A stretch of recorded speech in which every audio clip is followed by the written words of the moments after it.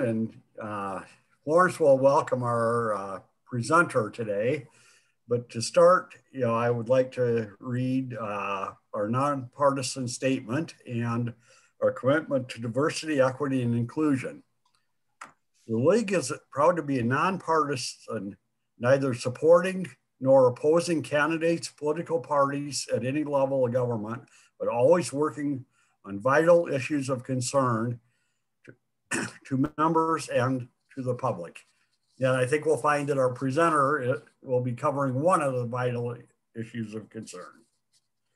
Now, for the commitment to diversity, equity, and inclusion, League of Women Voters is an organization fully committed to diversity, equity, and inclusion in principle and in practice. Diversity, equity, and inclusion are central to the organization's current and future success, engaging all individuals, households, communities, and policymakers in creating a more perfect democracy.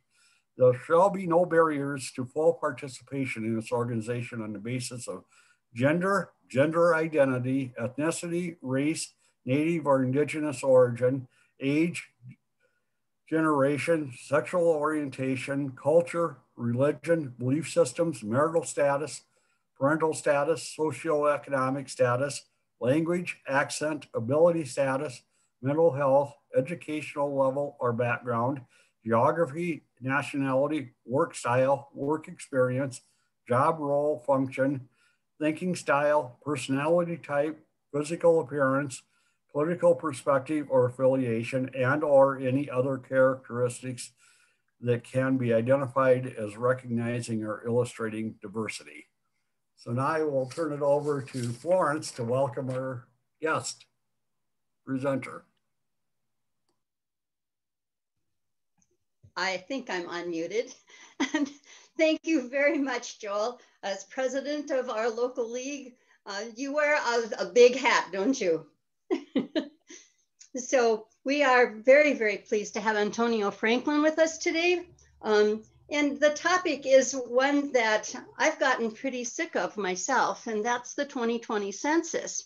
It was a chore, I have to say that. And I really appreciated Judy's participation with me in that on so many places, in so many ways. So thank you very much, Judy. And now she's moving. So are you in Park Rapids right now, or are you gone, Judy? You're in Park Rapids? But at any rate, I'm glad that you're... Yeah, I'm in Park Rapids. I'm moving my things May 1st. Okay, but I'll still be around. We live in a very, very mobile area, and oftentimes people are moving back here as or here as elders, and so we have a lot of turnover over time. But I really appreciate the fact that Antonio is here, and he actually worked on the census previously. He'll talk more about that later. He is currently the Economic Development Planner for the Headwaters Regional Development Commission, the HRDC, out of Bemidji. He will be doing an update of the 2020 census and what came out of it, and we'll be speaking about the redistricting process and the timelines that are required there. They'll also share the steps to encourage more people, what we can do to encourage more people, to encourage a more transparent process. That transparent process for Hubbard County would be the county board. Is that correct, Antonio? Yes, that is correct. Okay, well, take it away, and thank you so much for being with us. Thanks, Florence, for the introduction, and Joel, I appreciate you. I appreciate Joel, Florence, and Caroline for inviting me today to be a part of this. It's such an important topic, and it aligns a lot with the work that we do as a regional development commission. So just give you guys a little background on what our organization does. So we are an economic development district, and we are funded in part by the Economic Development Association of the United States. We provide technical assistance, planning, and administrative duties to our 5-county region. And again, I just want to thank you guys for joining us today. And we have quite a few people here, and I appreciate that. I know we also might have members on the call tonight that are probably part of the Complete the Count committee. I was a member of the Pennington County Complete the Count committee. So I appreciate your efforts you guys put in. It's very important work that you're doing. And today I want to present not just on the 2020 census, but what does that look like locally and the redistricting process. And then I'll end this with some steps that you guys can take locally in your community to take action. So just going through an overview here, I will give an update on the timeline of the census, talk a little bit about what that data release looks like, participation at local and state level. I feel like at local level, you can do quite a bit. So I really want to share some of that information. And what is the impact? What does the impact look with the 2020 census in our state? And how is that going to impact funding level? And then I'll go into redistricting.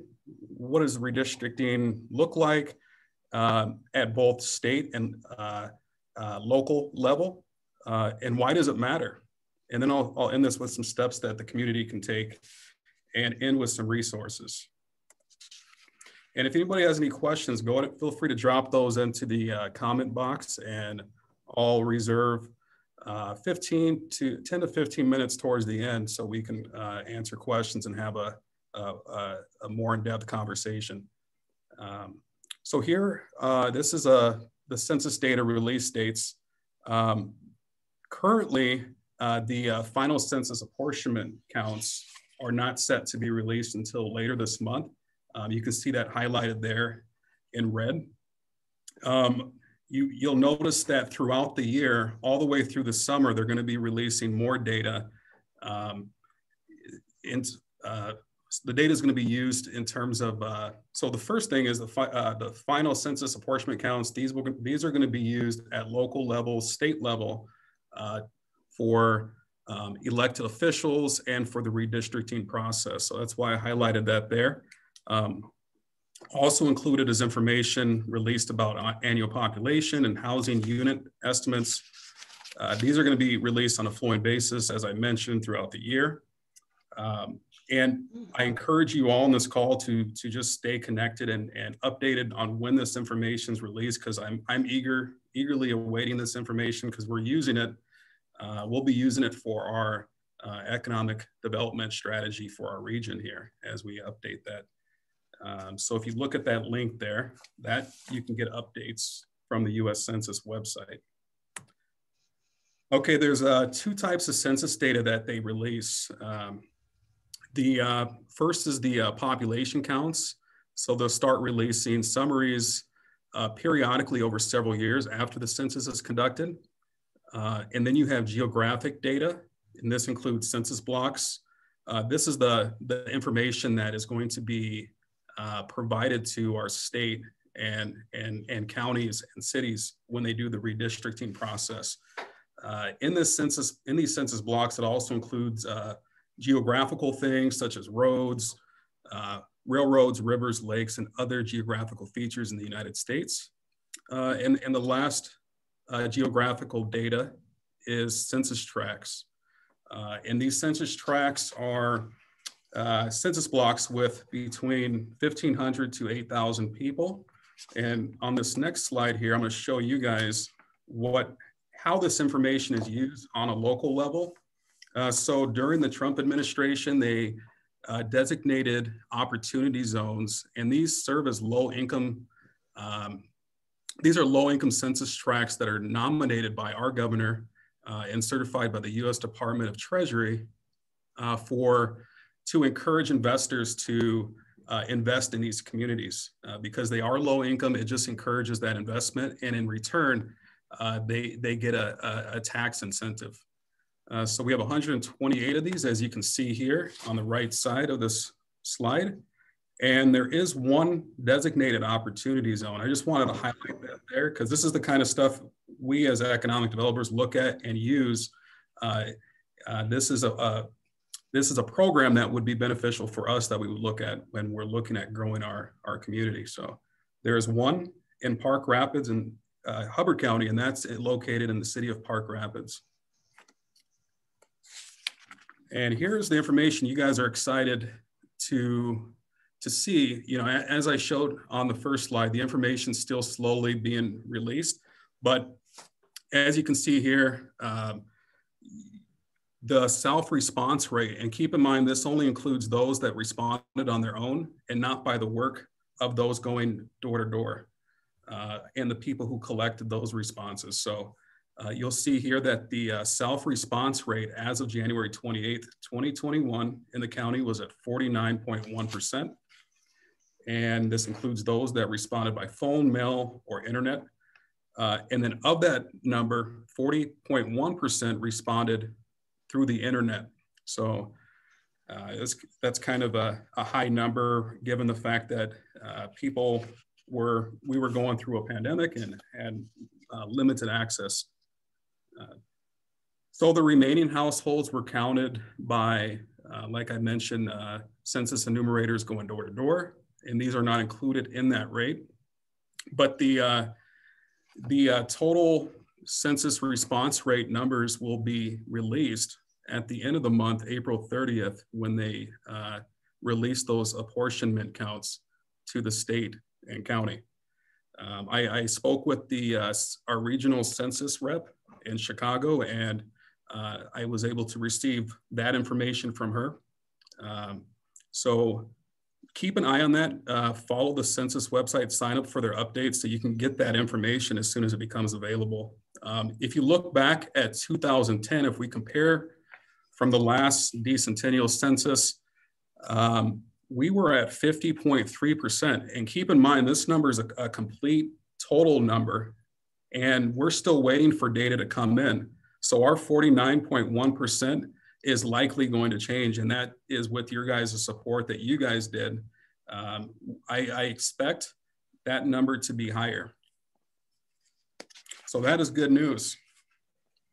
And let's just hope when that information comes available, we have some good information to share with our community.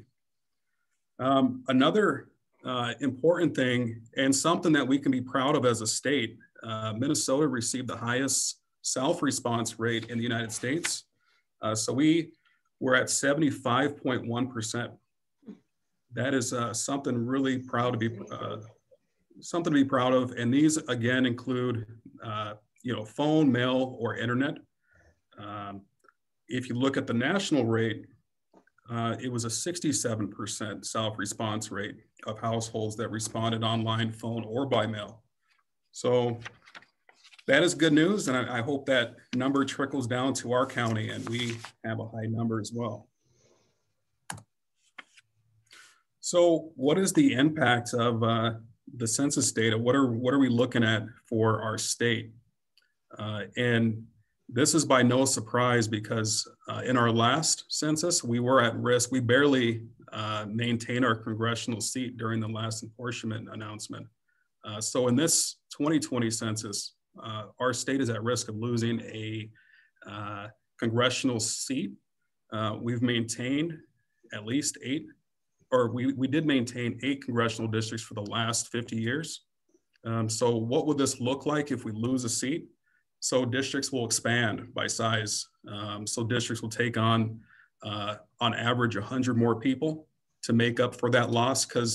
So you can look at it this way. So our United States population is in the 330 million estimated amount. So when you take our total number of US House representatives, each House district should have roughly around 700,000 people.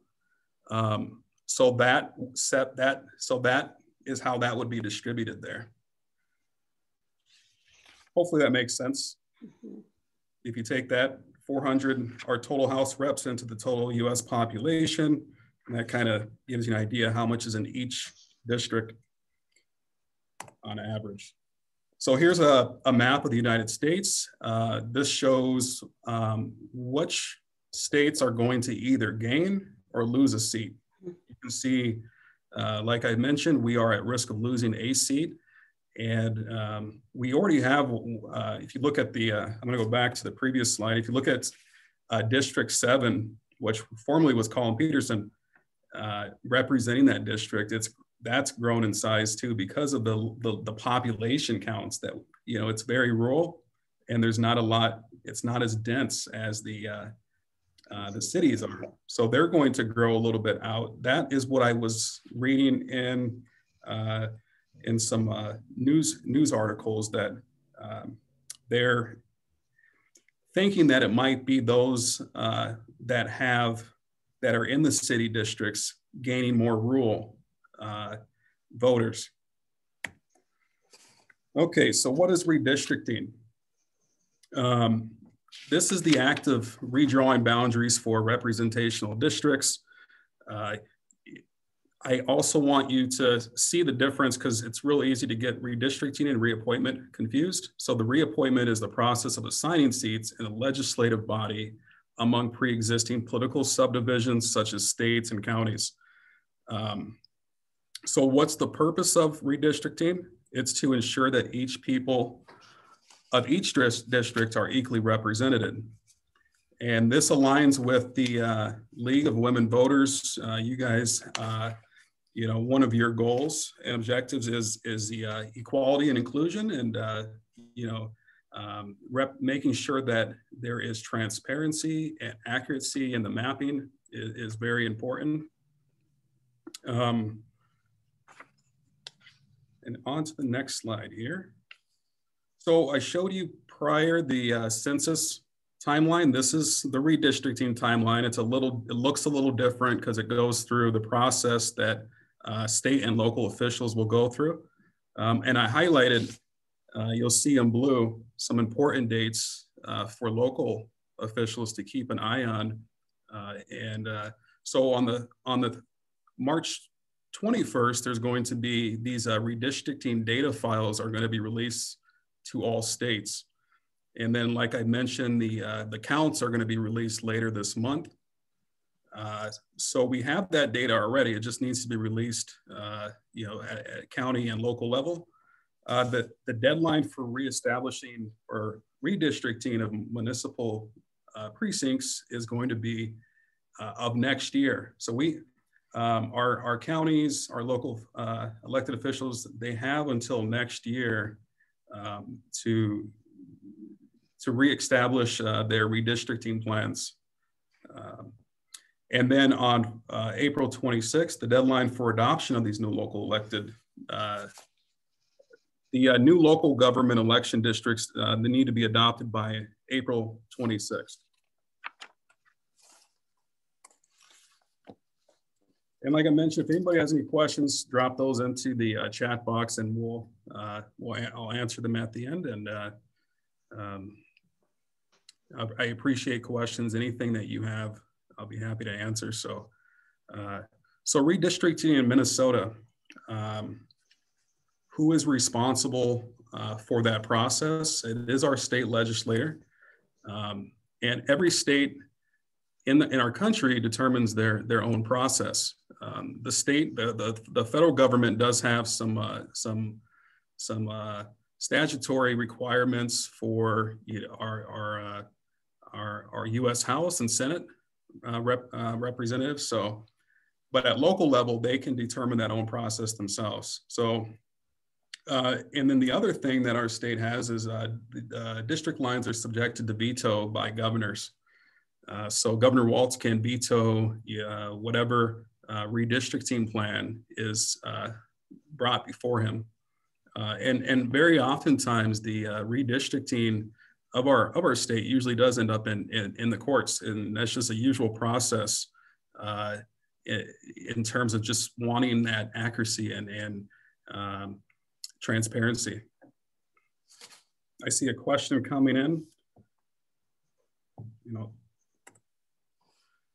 so what are the requirements? What you're looking at here are the federal requirements and some state statutory requirements. So every state needs to have equal population in their districts, Single member Senate districts is a must, and housing districts need to be nested within the state districts.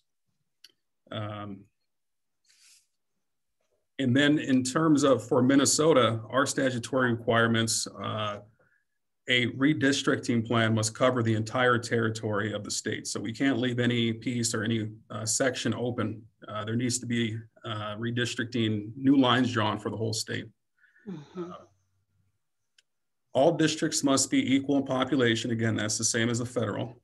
And we must not subdivide political divisions more than necessary. Political subdivisions are cities, towns, villages, things like that. So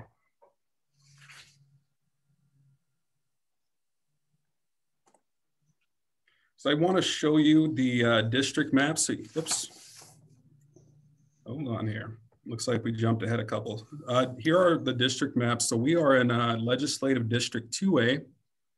And I want to show you this because it's important to know who our representatives are at state. So who our state house representative is and who our Senate state representative is. And then we have our county commissioners. It's important to know who they are because they are the bodies that work with the redistricting in our communities. And then if you go to a micro level, you have your city council members and your mayor. So it's important to know at your city level what structure your city has, because not every, most of our cities have the same type of structure, but there are structures that have what is called a weak mayor. So the mayor may not have as much power and may allocate duties and administrative duties to the council. So just understanding who's in power and who does what's important. So you can see here, my cursor there's Hubbard County, and then here's a larger map of the county, and then you can see the townships. So we have five districts. A county can have up to 9 districts, and counties in the cities can have, there's specific counties in the metro area that can have more due to their size. So know who represents you, and then know who our federal legislators are. But I always say this on a local level, you're able to make a stronger impact and connect with them a little better than you are our federal representatives, So local redistricting requirements. Now that we've covered what the state requirements are, we can see what they are on locally. So here are the county requirements. The county board is the body that is responsible for redistricting commissioner districts and for any precinct located within the territory of the county. They have to complete their redistricting plan 80 days after the state legislature completes theirs. And for the city and towns, they are required to establish their existing precinct boundaries or redraw them to conform to statutory requirements as well. So they have 60 days to complete theirs after the state legislature. Also, I want to mention that so first-class cities, populations with more than 10,000 people, and with, what's that? I'm sorry, I should mute here. That's okay. We don't have any 10,000 member cities. Right. So the other thing I want to mention is school districts. So for school districts, they need to keep an eye on what the redistricting looks like in their city. If a school board member is elected at large, the school district does not have to have any special elections to redistrict, but the school district needs to assess how the precinct boundaries changes affect polling places combined in a school district election. So when these wards change in the cities, and understanding what's going on is very important for that school district. So the school board has a big role during this time. And I wanted to go into the county redistricting process because they take on a lot of responsibility, a lot more, I would say, than the city does. So counties can also levy a special redistricting tax to cover related expenses not to exceed $1 per person within a levy year, and they can use these to pay for the cost that are associated with that. District populations cannot vary more than 10% from the average of all 5 of our Hubbard County districts, unless the results force the voting precinct to be split. So why does this all matter? Why do we need to know redistricting, and as a citizen, why is it important? Well, it affects political power. It can determine, how many Democrats or Republicans may be in one district. It may split up communities based on minority or diverse communities. So one thing I would suggest is don't let the elected officials choose their voters. I mean, you vote for an elected official, so don't let them get a chance to choose who they want to vote for. It should be the other way around. So this is why it matters that our county and city invite the public to be part of that process. And I'll share a little bit about that later and things that we can do as citizens of a county to help with this process. It also determines who you vote for. So, if we don't keep an eye on the redistricting, then it just gives them a free range to decide, okay, we're going to decide what the city and what the county is going to look like, and we can determine what the votes are. So just having public eye on what's going on is important. And again, it affects, it can affect people of color. It can affect, depending on districts that they live in, they can split these up. And, it has happened in the past years.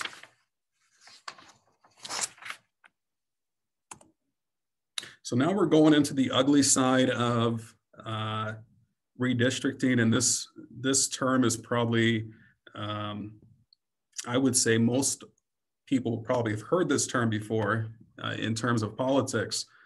So the term is gerrymandering. And this is the manipulation of district lines to protect or change political power. And you can see the guy on the right. This is Governor Jerry Elbridge, and who was later Vice President of the United States, but he served as the governor of Massachusetts. And the word was created in reaction to a redrawing of their state Senate election districts. And you can see here the map resembled the shape of a salamander. So that's where you got his first name and the salamander. So it's a very popular process that a lot of people and historians have talked about, and it's used to reference what we shouldn't do in terms of redistricting. So there's 2 things under gerrymandering that could happen. Packing is putting most of the voters in the opposing side into a smaller number of districts. And I'll show you exactly what that looks like to make sense of that. And then you have cracking, and this is splitting the voters of the opposing side into several districts that are a minority. So splitting the voters of the opposing side into several districts where they are the minority. So here's a good diagram that gives you an understanding. So on the left, there's 50 people. Let's say, so we got 60% and then 40% there. You can just decide on who they are as a political party. So you can do that in your mind. If you look here, here is number 1 shows a perfect representation where they're not overly overly giving credit to one side or the other. You know, it's balanced here, as balanced as that can be, given the 60-40 split that they have. This is what you don't want to do. So this is, they're basically setting these lines so the blue has majority in every single district. Every single district there has where the blue has majority. So there's no way, if an election was held, no way that a red, let's say, commissioner would win that district. If you look at 3, this is another example of what you don't want to do. And you can see how they redrew this to give a representation to the red. And this probably could be a good example of maybe there was sections in here of let's say townships that may have minority communities, and they can draw these lines in a specific way that keep them or limit their representation. So you can think of it that way. You know, maybe the blue was the underrepresented that they were trying to limit their power. So what can a community do? This is important part, and some of this aligns also with what the League of Women Voters represents as an organization, and not just them, but what communities should be doing as well. So one of the important things that you could be doing is advocating, and so this could be supporting an independent redistricting commission. So creating something that's separate from the commissioners, right? Having a independent redistricting commission, or a different body of people that are observing that process. So you don't have the elected officials drawing those lines who are elected officials. So that's something that we could support and implement in Hubbard County. Participate in public hearings to ensure transparency and accuracy. And this is actually recommended for our county and city to do. It's in the redistricting guide that's provided by the Secretary of State. So they're not required, they're recommended, but we should be making sure that they have these hearings in the community so we can be a part of it. Civic engagement and education, what we're doing right now, you know, knowledge is power. The more that you know, I think it just gives you a better understanding of how to change what's wrong with the political system. So meet with and educate elected officials about the community you serve. And I think doing these in groups like this and making sure that they show up and be part of the conversation is important. And connect with others in the community to continue to promote transparency and accountability. So whether that's your nonprofits or maybe some of your media outlets like our newspaper and the radio, you know, get in places like that to share public perspective on the process. And again, it's like I said, just encourage local officials to solicit public involvement, encourage them to have this process. So, and I really think that having an independent redistricting commission limits a lot of the risk, and of course it's still going to require transparency, but it does limit that political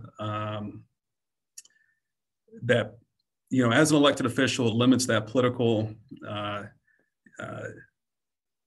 issues that can come up with them wanting to pick their voters, basically. So one thing that the League of Women Voters has that I encourage people to go look at, and this is on their website, is it's called people-powered fair maps, and it's really all about ensuring that maps are done fairly, that there's transparency and there's accuracy in the process, and you can see what their goals are to make sure that that happens.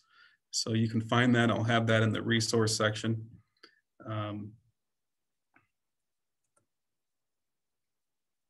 And then here are some resources here, and I'm going to actually go back out to my screen. I have these up so you can see where they're at. And I'm going to hopefully, let's see here. I have to share my screen, so if you can just be patient with me. Okay, here we go. So here's the first resource that I want to share with you. So this is the Powered People Fair Maps, and if you're not sure about what you can support or what you can do, this gives you kind of an outline of several different ways that you can help. So there's some focus areas that you can take back into Park Rapids and Hubbard County. And here is the Secretary of State. They play a big part in the election process, the district mapping, and they also have the guide. The redistricting guide is also placed here on their website. So if you're looking for more in-depth information, you can go on their website to learn the whole process. It's probably going to be dry information, but if you're ever looking to go to a direct section to find what you're looking for, that's a good guide. And then the last one here is I found this really nice guide for communities, and it's more of a broader written for all communities, but it has a lot that is applicable to a local community like Hubbard County. So I'll share these resources with you, and if you guys want, I can share whoever's on this call. If you put your email into the comment section, I'll send you this PowerPoint so you have it for your reference.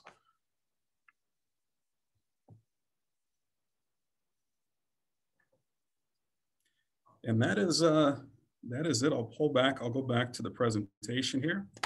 And again, I just want to thank you all for being on this call today and inviting me to be part of this. And I hope you learned something here. I'm not a politician. I have knowledge of this process, and as many of us, we use this information in the work that we do. I need the data so I can prepare for our comprehensive economic development strategy.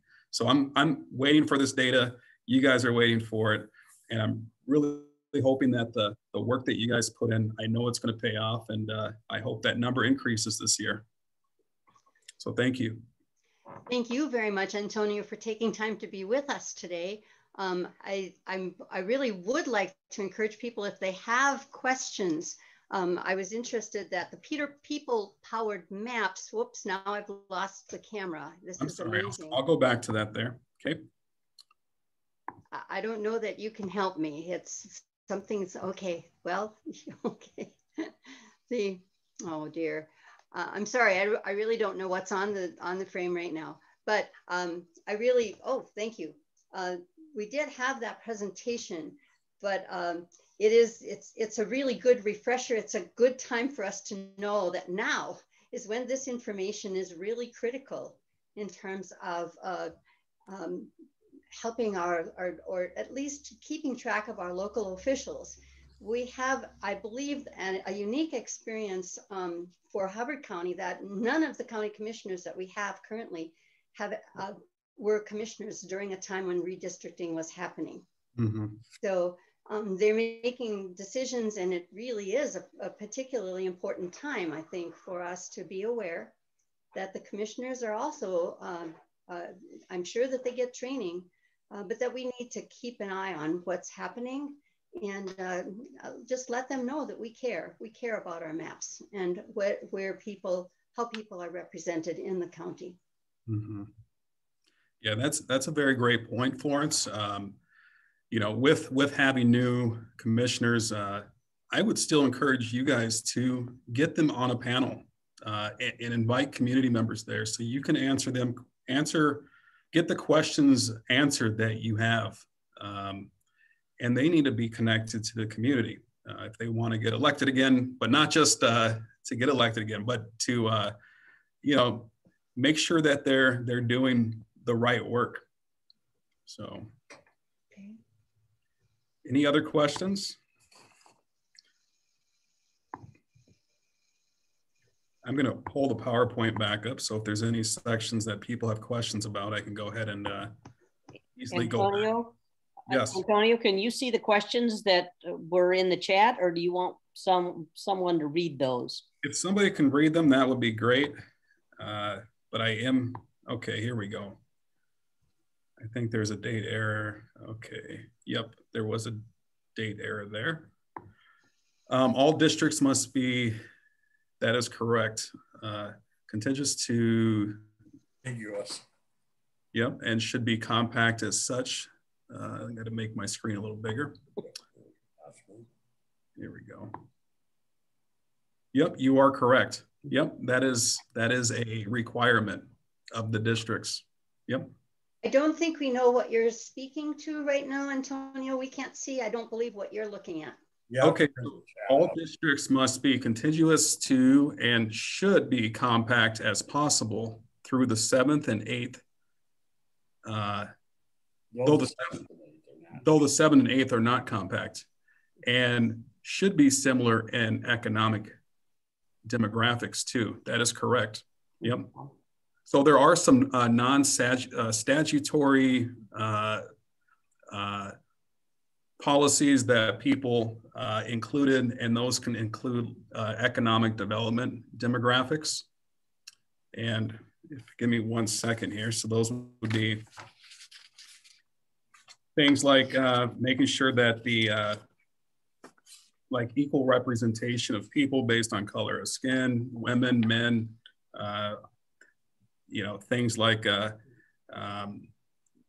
partisanship. So those are the kind of demographical things that they don't want you to include in there. But don't they do want you to kind of include like this same predominant industries, correct? Those kinds of things. So like if you have a mining district, you don't want to mix that with an urban, you know, a rural district with an urban. Right. Yep, that is correct. So then the next question here, and I don't think that is a question, but Florence just mentioned Hubbard County is divided 2A and 2B with a smaller amount in another district. Okay.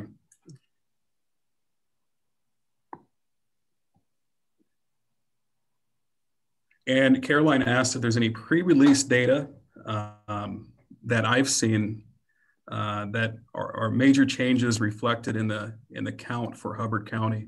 So when I talked to our regional U.S. Census rep, if you're speaking to the data like the self-response rate, that is what we have at the moment. They do release some estimated information prior that they use some kind of formula. They use estimates. So vintage estimates is what they use. And these are, they have a certain formula that they use to at least release that data the prior year and during the time of the census. So there is some information out there right now, but again, these are estimates. Okay. And if you're curious, there is so on the U.S. Census website, that information is on there.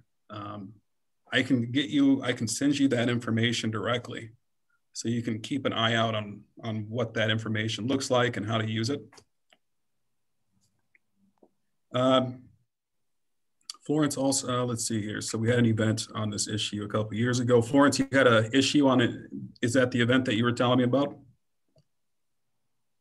The event, yeah, the event that we had was actually people-powered maps, And this is just really, I think, a good reminder of how important it is that we keep in mind that citizens have a responsibility to make sure that representation is appropriate for their area. I believe I did an event on this too, because we had one of the county commissioners, Shar Christensen, was there when I did an event one evening. Yeah, it has it has a huge impact. I mean, the census is one thing, right? The census, obviously, we receive an estimated $8 billion annually from in funds to our state, and then per person, it's 1,500 per person. So that's 15,000 over the course of 10 years. So I mean, all this money that could flow into our state and our county is important, but the redistricting process is just as important. You know, I just saw yesterday on the news that here in Beltrami that they cut teachers funding. So they're cutting out teachers for this coming school year. So, you know, a lot of everything from the funding that we receive in our schools to our healthcare, which is a huge one, whatever thing that is important to you. I mean, every person does count. So, Elizabeth, I'll share the PowerPoint with everybody. And if I can just get a list of emails, I'll send that to everybody so you have it. And then Caroline, I'll send you the information from this census there on the pre-data that they release. Yeah, I'm going, Antonio, I'm going to put this information together with the recording on our website. And so I'll put those resources live and put your PowerPoint up there separately as a PDF or a PDF. Okay. That way people can get it that way too. Perfect. I'm trying to think of any other thing I want to share with you guys. If anybody has any other questions, I'll be happy to answer them.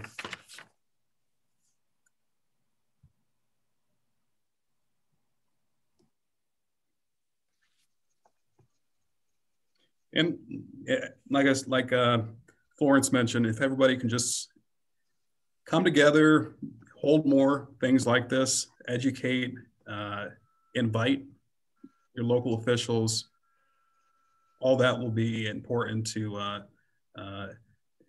help with these kind of processes, and it will go a long way. So, you know, one thing I would suggest too, if you have any local community organizations, get them involved. You know, get them involved if this kind of aligns with their mission and what they do. Get them involved. Let them help you.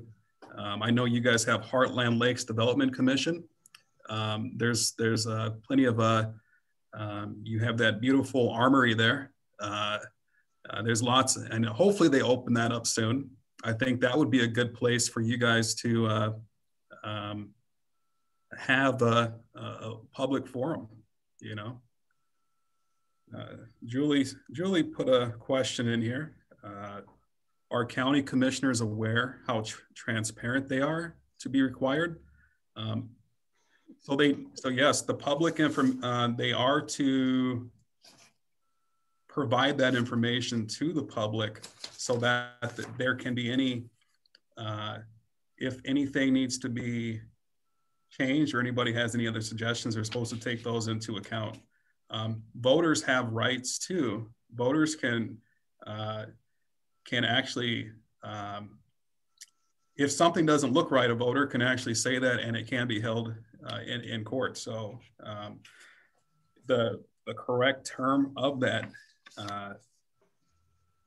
let's see here. But just know your rights too as voters. So you can actually, if something doesn't look right, say so, and that can actually stop the process so it doesn't become law.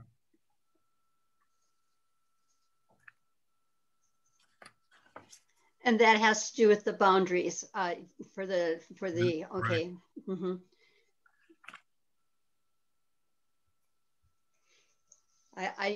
I just speaking from experience from the 2010 election, Mm-hmm. I did sit in with the county commissioners just watching the process.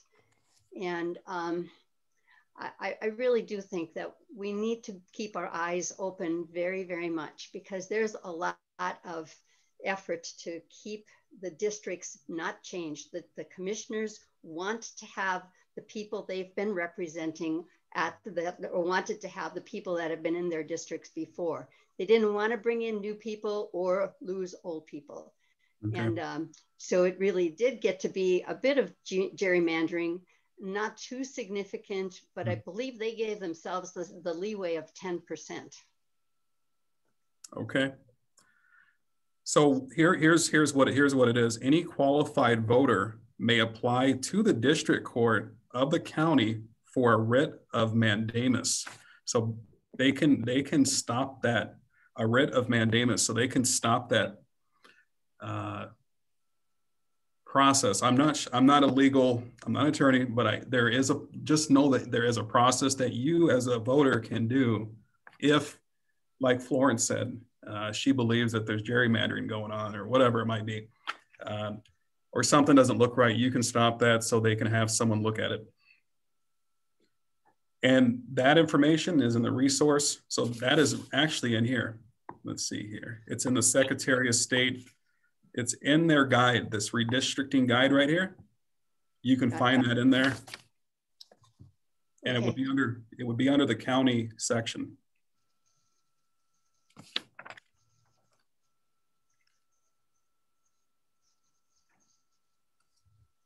Any other questions?